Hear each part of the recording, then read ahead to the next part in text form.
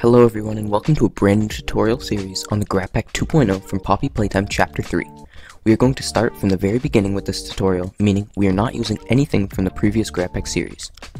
This episode, we are going to get first-person controller with sprinting and crouching, and make the Grabpack with switchable hands and be able to grab and drag objects. Next episode, I want to add some actual mechanics for each hand and polish it up with some animations and sound. We also just hit 500 subscribers. We are halfway to 1,000. So, if you're not subscribed, you should definitely consider doing that. And guys, I know you really want me to make an Unreal Engine tutorial on the Grabpack, but I've never used Unreal and the programming done in these videos will not work in Unreal Engine. This video is also made in Unity 2021.3.25 F1.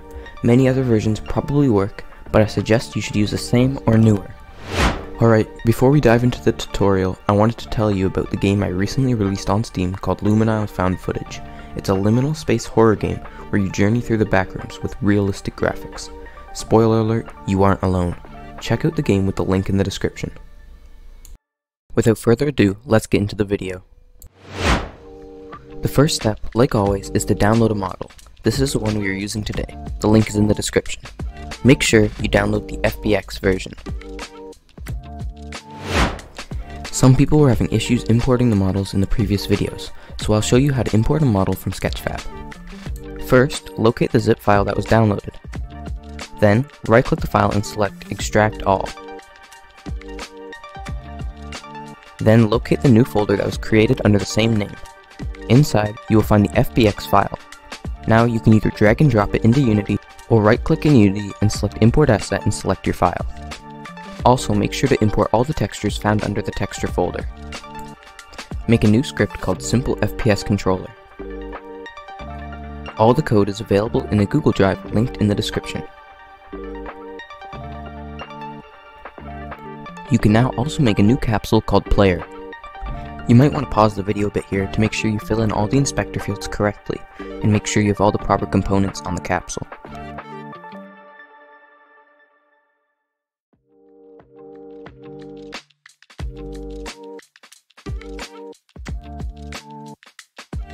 Also, you can add a camera as a child of the capsule and move it near the top of the object. Create a canvas as a child of the camera and set the UI scale mode to scale with screen size. Under the canvas, create a new UI image and set it up like so. The art is available in the Google Drive previously mentioned. Now, back to the Grabpack. Once it is imported, you might want to scale it up a little bit. Then, right-click on the parent object and select Prefab Unpack completely. Then, select each mesh hand object and set it as a child of its corresponding hand object as shown.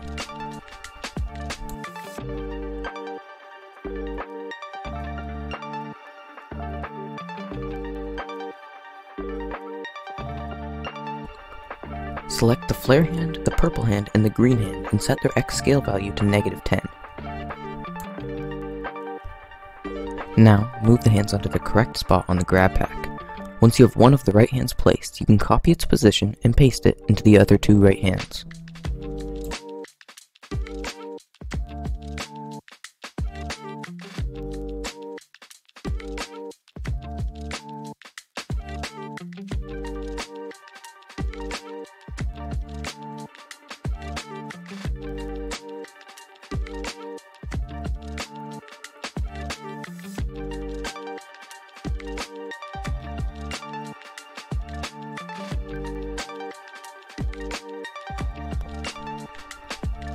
Position and scale the Grabpack around the camera so it looks proper in game view. Then, make the Grabpack a child of the player's camera. Now, make a new script called Item Sway. Since this script is fairly small, let's program it together.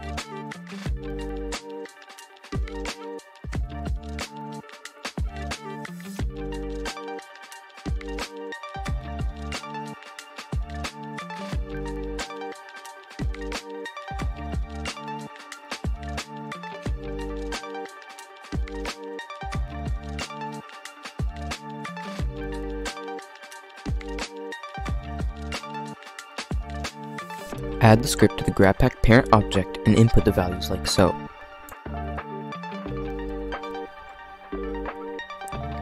Make a new script called hand switcher. Once again, all the code is available in the Google Drive. Put the hand switcher script on the Grabpack game object and apply the references like so.